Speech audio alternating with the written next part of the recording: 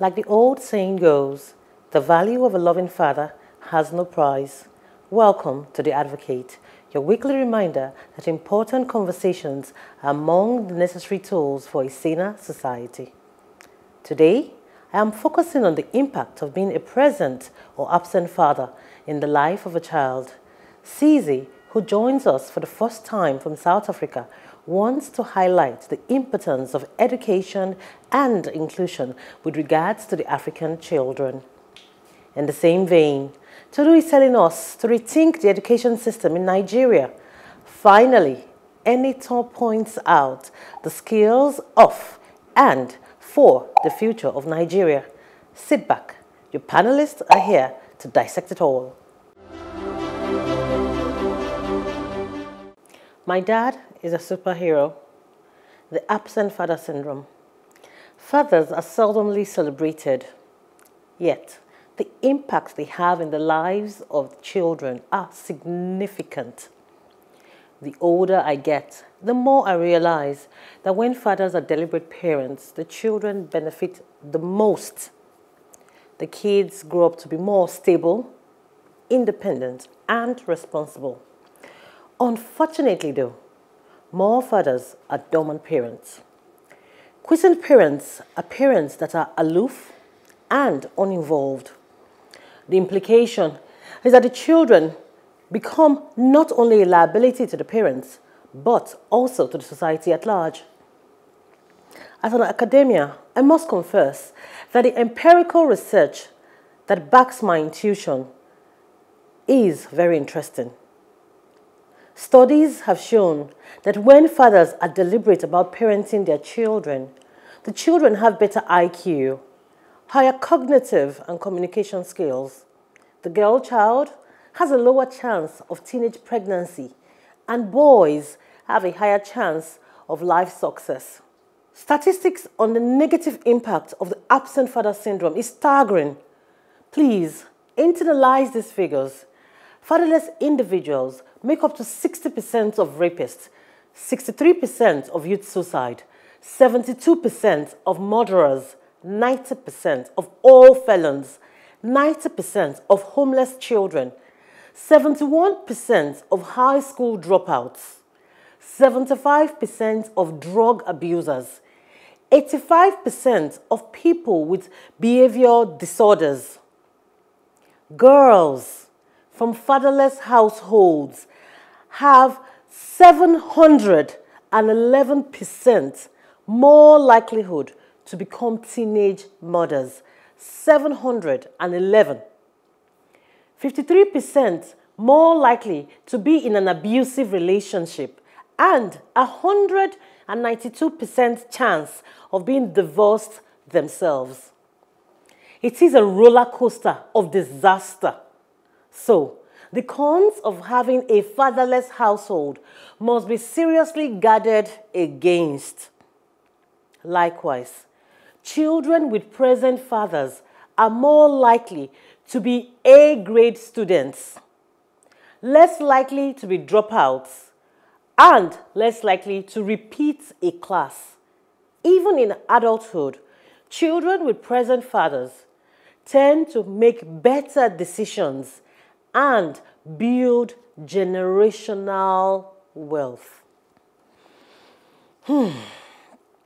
As I pondered on this topic, I reminisced on how often I call my father before I make any important decision, and how he's always quick to draw up the advantages and disadvantages of such a decision.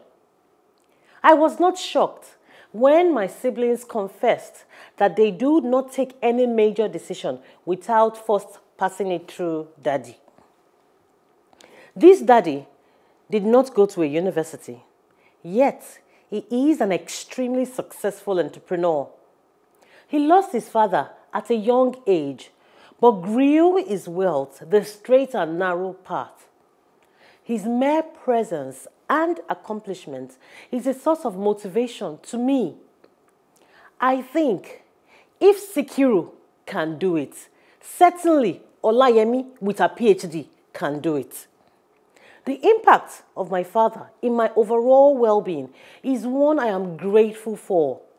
But I must thank my mother for persevering and making our marriage work.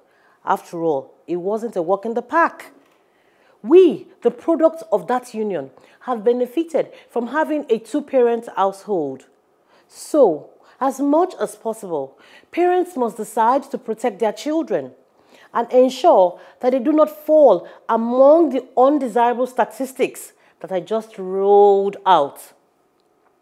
This baby mama syndrome that is crippling into our culture must be discouraged.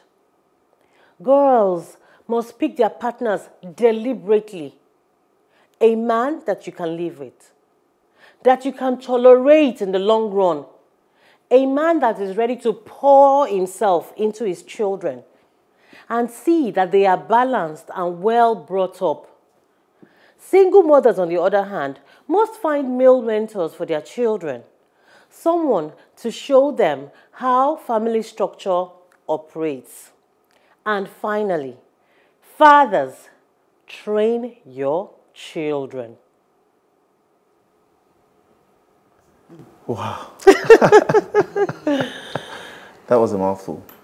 And I agree with you 1,000%. 1,000%? Yes. I'll tell you a few reasons. Tell me. I know a few families that are without fathers, and some with. So the statistics are not very, while they're very unfriendly and very staggering, I mean, the cases are very clear. I believe that when the structure was designed, depending on what evolutionary story you agree with, that father and mother, I believe there was a reason why that balance was put in place. True. And the moment you take out, that equation, what you find is dysfunction, more often than not. However, we must be careful and not forget that I also know families where the fathers are more of a problem than a balance. So it's important to also, on the other hand, like you said, train your children so they don't turn out to be that irresponsible father. That irresponsible father. So it starts from, training boys, True. To be good men. So I Absolutely. I agree with you 100% on that. I think that for me, listening to your advocacy, I had quite a lot of mixed reactions, but I like the fact that at the end of the whole conversation, you were able to point out that single mothers should ensure that they have good male mentors. But what I think is very important to push out as women and as society is that we need to not just advocate for double parenting, like mother and father households. We need to begin to talk about the quality of parents. It's not enough to have a man and a woman in a house as parents. Sometimes you find that some children are even more harmed by the interaction and the engagement they see amongst their parents. I think it's important, especially for women, to push for the quality of men that they talk to. From the beginning of any conversation where we say it should be two parents in a house, let's begin to make it clear and apparent that we're talking about what are the qualities of a good father. Two good parents here. Two good parents. What kind of mother should you be? What kind of father should you be? How do I balance it? Because in this day and age, when we're talking about women making strides, equity, equality, we need to be careful that we're not by ourselves inadvertently pulling back the hands of time with the comments and the situations that we bring up. So I advocate if you have two good parents in a house, by all means, please make sure that you preserve the sanity of that home. But for whatever reasons, whatever situation you find yourself in, make sure that at the end of the day, that you do well by your children. If you're a single father or a single mother, widowed, divorced, whatever circumstances you're in, let's just push for the quality of the values that we're pushing to the next generation. And that's really where I would want to rest my comments. But Cizi, when we talk about parenting and not necessarily having a balanced household, that means whether you have a single mother household or single father household, I still believe that fathers can do a whole lot even if they're not with their partners. That's why I said, fathers, train your children. I'm so excited and, about what you guys are talking about. And I must say, I agree with you, the first presenter, when she said that it is very important that parents are involved, so that their children, they can do well in school. So according to research, they say that if parents are actively involved in their children's education, they are likely to do well. And I might just, I agree with the last speaker when she said, I'm sorry I didn't get the name, when she said that, it doesn't actually matter if you have both women and men, the parents in the house. It's all about the quality of parenting, You might find that you do have parents that are present, but they're not actually there. So if they are like fully involved and active in their children's life, children are more likely to do well. And yeah, I must say that I really agree with you guys, what you're saying when you can say, fathers are really, really, they are really, really important. They play a fundamental role in the development of children, whether they are boys or girls, because, as Africans, the role that a father plays in our lives, it's very critical, it's very important. And, a father figure, when you talk about a father, we're talking about somebody who brings, stability in the house, somebody who brings protection, somebody that we can look up to. Absolutely. We know that, that presence, it really means a lot. And, it actually permits the whole life of the child. Because like I was saying that, it's as if the older I become now, the more I realize that, okay, my father is a stronger parent in terms of making life decisions, in terms of, looking up and hitting the ball on the head and navigating those areas of challenges. While Mom C is always the emotional, yes, my darling, I love you, let us pray, God will help us through. But my father is like, no, this is it, what do we do, how do we go about it? And I was not shocked, though I was a little surprised, but I wasn't really shocked when all my siblings actually, and we're all adults, we're all married, we have children, we have our families, and everybody I see, I can't buy a house without passing it through daddy. I can't, go to that country and do that business without passing it through daddy. And not only myself, I've spoken to a few of my friends, and they've all agreed that, oh yes, daddies are always like the stronger ones. The older you grow, when you need that strong backing, I think we all want to, go back to daddy. Okay, interesting. Yeah. You don't have that same experience. No.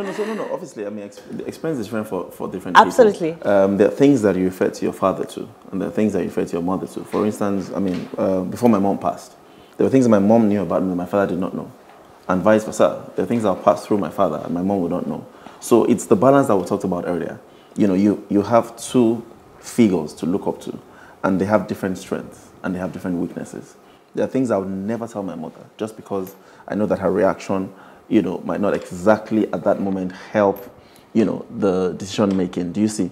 But I mean, on the other hand, my father would, react in a different way because I know his strengths and I know his, mannerisms, and then I'll run that, particular decision making by him. So certainly, we'll continue to advocate for fathers to be more present in the lives of their children. Now, the value of the African child's education is on Cece's mind after the break.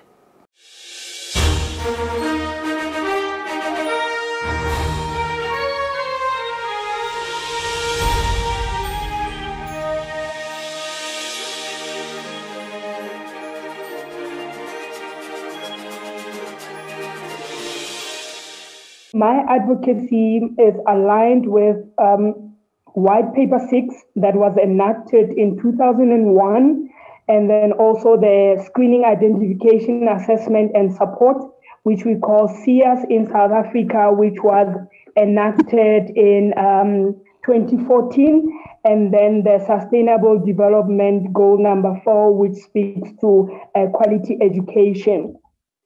So I have established a foundation, which is the Cece Butime Foundation, and the notion of my foundation is equal and quality education for all. By that, that is my notion of inclusive education.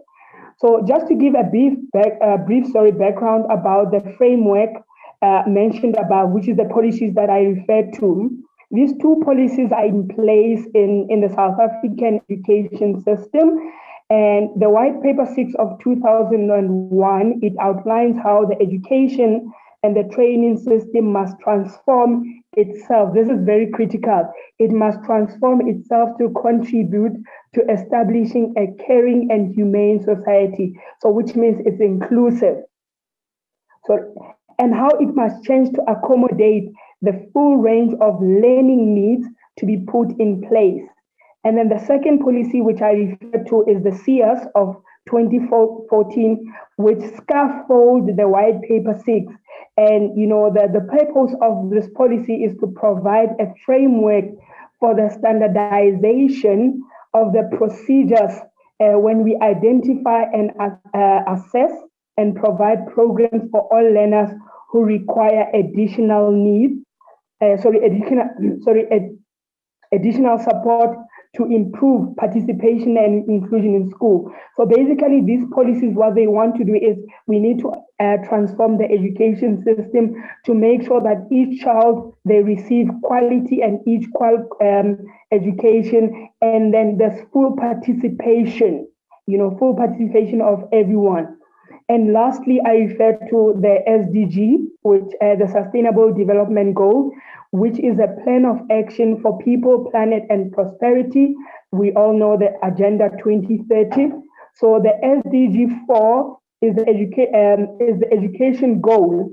The objective is to ensure inclusive and equitable quality education and promote lifelong learning opportunities for all. So also this is inclusive.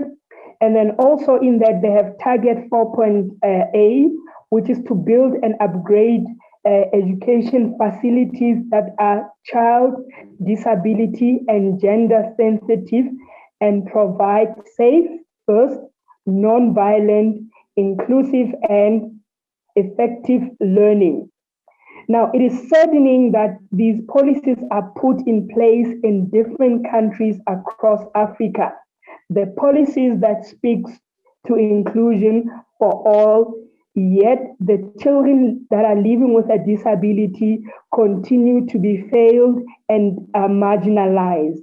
For instance, in South Africa, and I know for sure in Africa, you have kids that come from downtrodden areas that they have never been to school. They don't know, they've never experienced a classroom setting because they live in areas that are, inaccessible.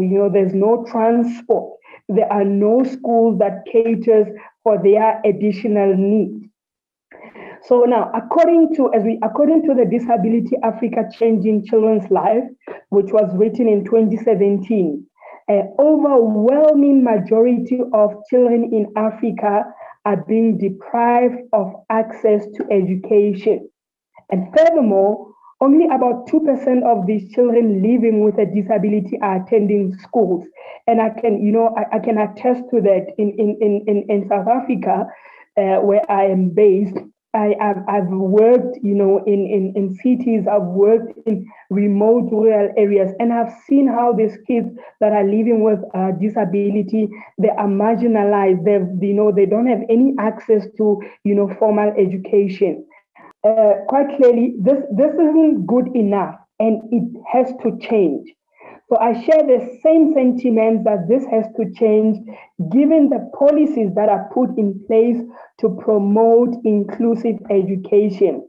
And, over and above, the adoption of the United Nations Convention on Disability Rights by the African government, the plausible solution in the realization of inclusive education is the understanding that education of the children goes beyond four walls of the classroom. By this, I mean that, it is our responsibility, as a community, that the children are getting the education that they require, that the education that they need. We all have an obligation. We all have a responsibility to ensure that children, they are educated and they develop to their maximum potential. And thus we need to involve stakeholders to capacitate the education system across Africa. For instance, I am working in a full service school, And I have, like I've said, I've established networks with different stakeholders like the NGOs, the profession, the companies, etc., to help our institution to be inclusive. So, in conclusion, every child is born with the ability and the honors, the responsibility lies with us as parents, as teachers, and community to invest in the child, unleash their talents, and develop them to their maximum potential. Interesting. I honestly think that your advocacy is interesting, coming on the heels of HMI's conversation about the role of fathers in the lives of children. And I like the fact that you put there that, you know, it's not just about education with the four walls of a classroom, and that the whole community needs to invest in the education of that child. Inclusivity is a buzzword that is going on now. And I do believe that strongly the government, society, everyone has to play their own part. I mean, I don't know. I'm sure that HMI and Tolu have quite a lot to say on this very lengthy discussion that you have brought up. Yes. For me, it actually hits home, yeah? And why is because I have a son that lives with special needs. And so I literally walk this path every day. Now, the gap between the policies, the SDGs, yes, and the reality in Nigeria is phenomenal. As in, there is absolutely no correlation between what we want to achieve in the Vision 2020 and what the reality is. In Nigeria, first of all, the government are completely oblivious of what is going on. They have a major problem with education because more than 85% of Nigerians or Nigerian children are educated in private schools, which of course has own issues.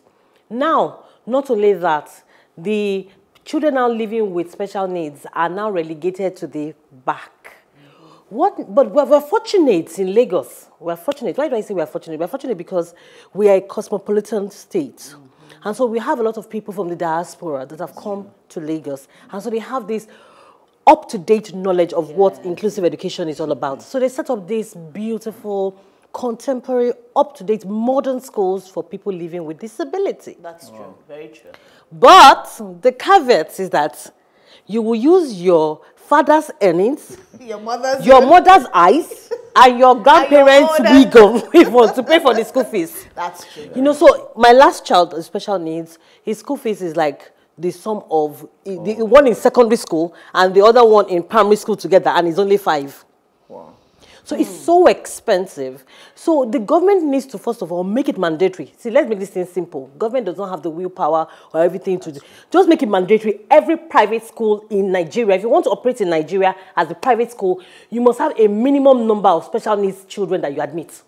That's also a very good idea. That's an idea that I have never really thought about, actually, because on this issue. But you know, because I have worked in special needs units before. But then you know the one that, so I will talk about a lot of attention that's been put around children with special needs, autism, and the rest. But one area that I also observed from since this conversation is people living with physical disabilities. It's like we don't even talk about it at all. Yeah. What do you mean physical disability? You know, I mean, like, you know, that's not the issue here. When we talk about education and disability, physical disability is not the issue. Physical disability, you want to move from one place to another. If you get to the classroom, you can learn. Yes. When we talk about disability and education, we talk about children with autism, children with Down syndrome, children that have intellectual disability. They can sit in class with other children. It's called inclusion. But the way you teach the regular children is not the way you teach them. So don't mix the physical disability children and the intellectual disability children together. Yeah, I understand. From our layman's understanding of inclusion, now that you have shed more academic light to it, but you know, from the layman's perspective and from my understanding, and I mean, even thinking about it, I'm not sure that throughout my entire educational system, I actually had a classmate who was actually even physically disabled. Exactly. So even can you imagine? So now you can see the gap. I agree with you. So where are they? So the thing is, if we actually start from, let's say, something as basic as being physically handicapped. If someone that is physically handicapped cannot even get into class, there's no ramps. Then you know there are no ramps. Is that they don't have intellectual disability? Yeah. So I mean, intellectual disability is like the second layer of it. True. So I mean, it's the same thing. I mean, I can count in my years of it, in 20 years of education, how many people I saw in my class that were physically handicapped. But there are people that are my age The physically handicapped in Nigeria. My sister, that is now a doctor, a practicing doctor, yeah. said that when she became a doctor in the UK, she had a flashback when she was 5 years old in primary 1 or going to primary 1, that her seatmate beside her could not write 1 to 10. She was writing 1 to 100. And the teacher was there with a cane, beating person. You are so empty. And it was, she said, the realization came to her that, no, he wasn't slow. No, he wasn't empty. The guy has an intellectual disability. Yeah. So thank you, Cizi. We really appreciate this topic. Up next, Tolu advocates for the restructure of the Nigerian education system. 6334, education or miseducation. Kando was always a strong student. She was a child of hardworking parents who taught her the dignity of hard work. She was almost a straight-A student throughout primary and secondary education, even university. Kando finished her youth service and was expected by most of her classmates to end up in a Fortune 500 company. Kando can get a job. She has applied for years. She has attended many interviews. Still nothing.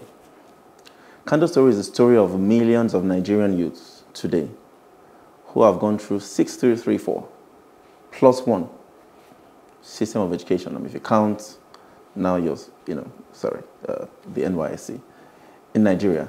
And after giving those long or just 21 years of their life to getting a good education, then what? In many cases, years and years of, waiting for gainful employment, which begs the question, what is the point of giving all those years? If we're going to end up still being dependent on our parents, our guardians. Many employers argue that it's not a question of unemployment, but unemployability, which means there are lots of graduates, but they're not just employable. Perhaps they have a point. A look at the dailies or job advertisement platforms reveal there are hundreds, and in some cases, thousands and hundreds of thousands of vacancies across various industries in Nigeria. Every day you get those emails, you get, those job vacancies. So why aren't these, unemployed people, why aren't they scooping up all these, vacancies, considering there are millions of people that are unemployed? Do you know that most people that are already employed actually stand a better chance at getting another job than those who have never had a job before? So where does that leave those inexperienced graduates who are, tossed out of an interview many times because they lack experience, they don't have job experience? Where does that leave the remaining millions of undergraduates who will soon be joining the labor force? So let's look at some numbers from 2019 and 2020 to start with. There are about 308 degree awarding institutions in Nigeria. That's 134 polytechnics and 174 universities. They have an enrollment population of about 2 million. And they produce about 600,000 graduates yearly. Let that sink in. 600,000 graduates every 365 days. How many Nigerian youths are unemployed? 13.9 million. That is 34.9% of Nigerian youths aged 15 to 34. Those are the unemployed ones. How many Nigerian graduates are unemployed? Almost 3 million of Nigeria's unemployed hold graduate and postgraduate degrees from tertiary institutions. So they've gone through polytechnics, they've gone through universities, and about 3 million of them are still unemployed. Between 2008 and now, there has been a steady year-on-year increase in unemployment. We urgently need to start rethinking education as we know it, because how many more candles can we possibly handle over the next 10 years? Not so many, I must tell you. Not so many. And the issue is not so much about the education system. The issue is so much about the fact that you are educating them, but there is no job for them to come and do. Now, the problem is in two phases. One, there is no job for them to do. Two, they themselves cannot even apply themselves to create a job or to actually stay on the job. What do I mean? First of all, something as simple as ketchup, we are importing it. Remember that ketchup we are importing, somebody in another country is farming the tomato. Another person in that country is bagging the tomato, grinding it, bagging it, packaging it. Another person is loading it onto the truck. Another person is driving that truck to the airport, putting it in the container, and not carrying that container, put it on the ship. That ship will now, and that person will maneuver the ship, drop it in Nigeria. Then what are we going to do? Very simple. We'll carry the tomato, put it on the shelf, and now come and buy our tomato. All the stages behind that humans should have operated and contributed and would have been employed to create capital and labor. We don't have those. That's why we don't have the job sitting down for the candles to come and take. Point number 2.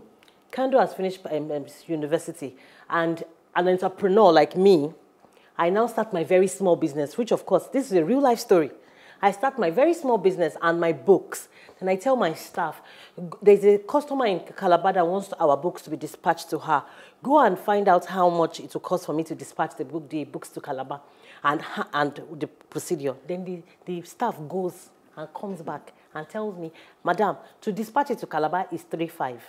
And I'll tell the customer, we will send it to Calabar at 3.5. It takes 2 days. Then she asks, what is the name of the cargo company? Then I ask my staff that I gave transport money to go and investigate. And the person says, ma, I didn't check the name of the logistics company.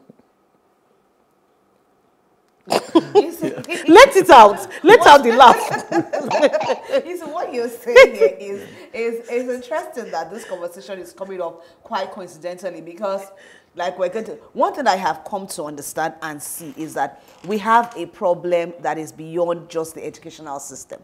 And like you rightly said, Ejemai, it's not about the fact that the educational system has a problem. It's actually about what is the educational system actually imputing. So we have a situation where mayhaps what has been imputed into people is an obsolete system of education. Maybe, for instance, the situation in the entire world and in reality has totally changed. I remember when I was in secondary school, I read a book called The Mayor of Casterbridge. And I was quite fascinated with that book because at that time, my dad was an entrepreneur and, well, he remained an entrepreneur. And I went home and I said to him that, Daddy, I presume that you are going to be out of business very soon. He almost slapped me. Like, this girl is mad. Like, how do you come home? I was an SS1. And I said to him that from what I read in this book here, they are talking about different revolutions. We had that at that time, the mayor was pretty much doing things in a manual method. And I can see that automation is taking over from this book. And I see you here, you go to your office in the morning, now you're a lawyer, you went into maritime and many other things thereafter, maritime real estate. But your system of operation is still pretty much very, just you. It's you and your team members. You have a fax machine that is not even functional. So people are going to have to call you and talk to you. I said, Daddy, what I saw here is that you are going to need to improve on something. I had no idea what I was talking about fully at that time. So I'm thinking here that we have taken on a system of education that has taken an old methodology. We are teaching people outdated, obsolete things. And the reality is that research has shown now, and I'm sure that you in academia can testify to that, that in the new years to come, we are going to have people and the roles that they have right now, currently speaking, they will not have jobs for them. True, so even those in employment, for instance now, I mean, by training, okay, yes, so I'm a lawyer, I've been in journalism, but I realize that a lot of the things I have done are totally not going to take me through this year and into the next year. I am going to have to embrace a lot of new thinking. So I think what we may be advocating for is that the educational system needs to begin to infuse new blood. Needs to begin to look at what exactly are we teaching. Yeah. The teachers themselves also need to reskill and upskill. So it might be a situation that Kando may actually need to take on what are the skills of the future. What are the technical things that need to be done? Disruptive technology. I absolutely agree with you, which is why I say the system is the problem. The system is the problem because you cannot rise beyond the system that you've gone through for 20 years. And I'll tell you why. Let me tell you why. Most classrooms today, they teach for exams. They don't teach for life. Well, but the job of the class your job. Yes. I think Sisi wants to join in. I remember when I finished you know that because you're an adult. For 10-year-old, for a 6-year-old, it's not quite the same. Ejimai and Tolu, do we allow Sisi join us? But true, when I was in year 3, I remember I told myself that I have to go to a computer school. So I took my pocket money. I remember vividly, 5,000 naira. I saved it up. And I took that money and I went to a computer school. Year 3, that's 1 year Sisi, from please graduation. join Yes. Imagine if you had that information 10 years before that. So, Sisi, please join us. Sisi, yes. Thank you. Thank you very much. You know, you guys are just infuriating me because this is what I've been advocating for the past, I don't know, 6-8 years. And this, what you guys are saying, it scaffolds my notion of inclusive education. My call as an activist, I am calling for a revolution in the education system. Absolutely. And then I'm saying that education, it needs to be tailor-made. You know, education, it needs to be tailor-made because I'm feeling that the kind of education that we are giving now, it is not preparing our children, you know, for the present dispensation, you know, looking at the fourth industrial revolution. What kind of skills and knowledge are we giving them? You know, for example, it is very important that everyone, I feel that, you know, as part of my call or as part of my advocacy for instance, I feel that, you know, things like entrepreneurship, it should be, you know, entrepreneurship and financial literacy. They should be the fundamentals or the cores that every student, irrespective of the field that they go into. Because right now, we are no longer, you know, we shouldn't be producing employees. Children should not go to university with a mindset that, you know what, when I qualify, I need to go get a job. We want them to say that I need to create something. I've realized that there is a gap, and this is we need to produce, you know, a graduates that are problem solvers. That is why when you look at the 21st century skills, problem solving is one of the skills that we need to inculcate.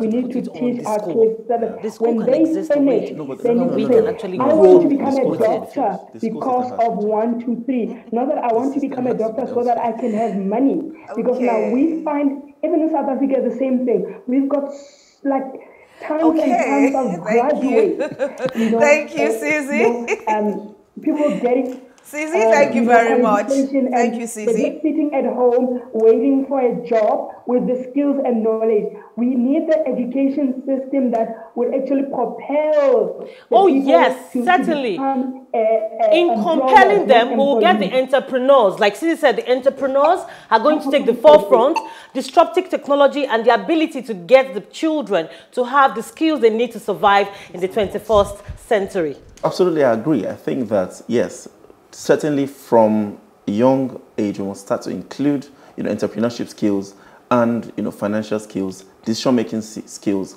problem-solving skills from, you know, a young age. Thank you very much, everyone. That was, you know, an excellent conversation. Now, who is responsible for the skills for the future Nigerian? Is it us or the government? Anything enlightens us, you know, after the break.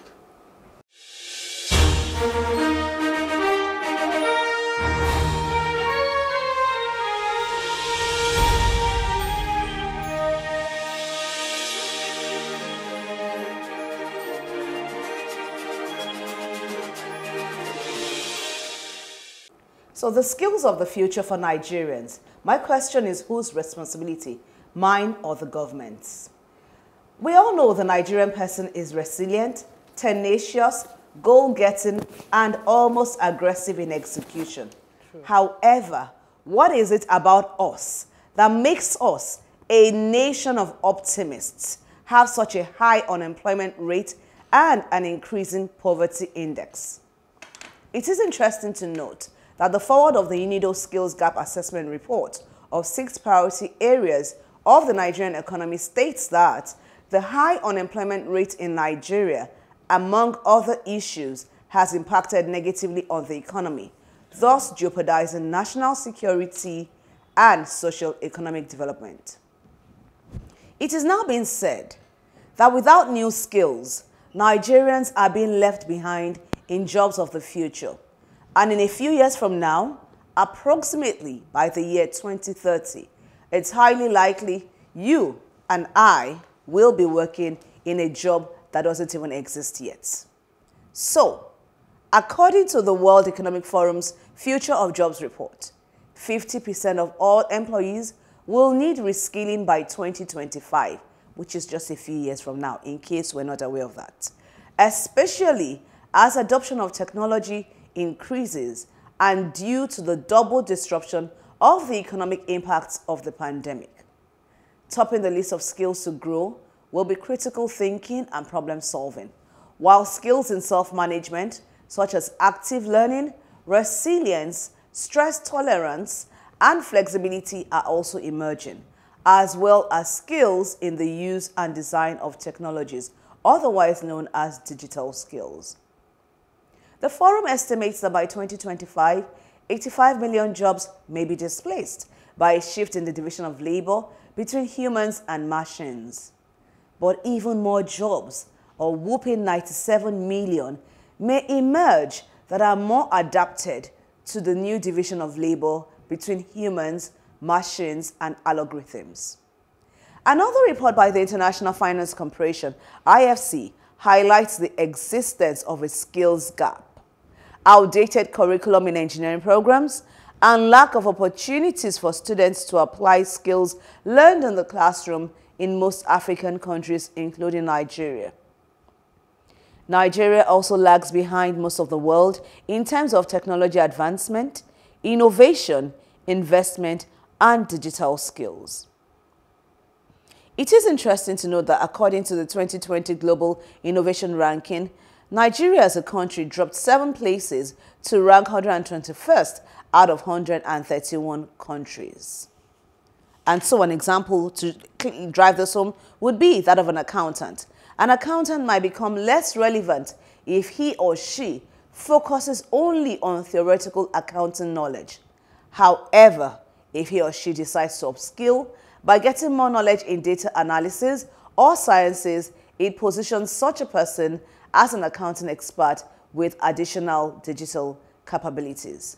Meaning that the good news is that the very technological disruption that is transforming jobs could also very well be the key to providing us with new jobs and helping us learn new skills to adapt. As organizations are reevaluating their operations and identifying personnel not crucial to their operations, it is important for you not to be complacent and comfortable with your current skill set, but rather develop yourself in the 4 core areas of skills of the future, which once again are problem solving, self-management, working with people, technology use, and development. So my thoughts today are very simple, and they are very multifaceted at the same time. On one hand, will we as Nigerians adapt to innovation and skills of the future as quickly as required due to our competitive nature? Or are we going to continue with business as usual? And on the other hand, what role will our famous government play in harnessing the strength of our population and creating an enabling environment for our citizens? At the end of the day, it may very well be in the hands of each Nigerian to realize that the skills of the future, which are simply put comprising of technical and social skills, must be harnessed, and it's time to take the bull by the horn. You are what you make your life to be. I remember when my first child started secondary school. She went to a private school, one of the good schools in Festac. And I saw the curriculum, I saw the numbers of topics, number of subjects. There were so many, I had a problem with that. Then I saw Igbo. And I was like, why is my daughter taking Igbo? She's Yoruba, she's struggling with Yoruba, you're putting Igbo. And I told the teacher then and there that I'm not going to support this and I'm not going to help her to prepare for Igbo. So then and there, both myself and my daughter, we agreed that this Igbo will take 0 and we'll move on. That's taking your life into your hands. Really? Yes. Okay. Because of what benefit is I'm learning Igbo. I Zero benefit benefits. No, I don't now, agree with that. You know what do we do? I'm going back to your point. What do? We channel our energy to the points, to the causes that matter. I'm an accountant. I have a PhD in accounting. I have a business that has absolutely nothing to do with my so-called accounting, MSc, BSc, PhD. It's not so much. School is grossly outdated. You and I know that. And that is why it is important that the future is what we make of it. This technology skill that you're clamoring for, are you going to find it in Nigerian schools that are still teaching my daughter Igbo in 2022? No, it's what we make of it. These entrepreneurial skills that Cece is clamoring for, that is where the future lies. And that is what you arm the children with. What is most important? This so-called X plus Y, where is it going to take them to? How many of the top silicon companies employ somebody with a BSc? They don't need your BSc. What they need is your ability to sit down there, take decisions, and produce results. You see, and that is where I think that and that is one thing that I think that maybe we are not particularly understanding. Now, why I said I disagreed with the Igbo part is not so much so learning Igbo.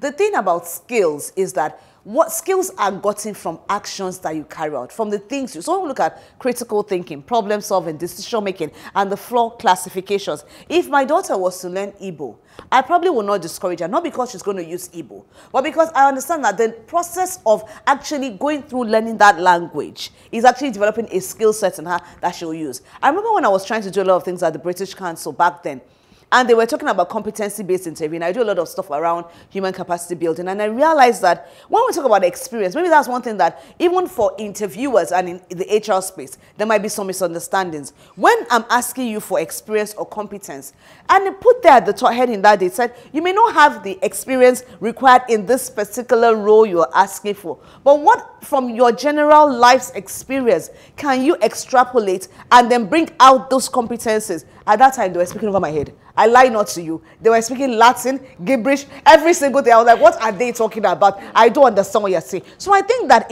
that's what we're learning from the actions. The process might be more important than the real things. And that is why taking 16 courses. You see, when I was secondary school, we did all the... I remember that SS1. Okay, yes. SS1, thank you. When you were in secondary everything. School, and here you are today. How many of those experiences have you translated to what you are today? Oh, quite a lot, actually. So let me this is what I think. Please. I think both of you are speaking from two sides of the same coin. So what I'm saying is this. I'm just trying to make it clear. This is what I'm saying. So I agree with you. So what you're saying is that the learning, the subjects that have been learned are a bit outdated and needs to be rethought in terms of the content. She's talking about the process of actually learning. So if I'm learning Igbo and you're learning French, it's a process of picking up new words. So it requires a certain cognitive ability to pick up new words. So that's what she's Wait, saying. if you're learning French, let in the number of useful languages in the world, do you know that studies have shown that Nigerians are one of the most linguistic people in the world? But unfortunately, the languages we speak have no place in the international market. I think you are a very focused, straight to the point, and that's good. See, instead of putting that effort into Igbo, put that same effort into Mandarin. Let's have Cece bring a perspective from another side of the continent. Cece, do you want to learn Mandarin?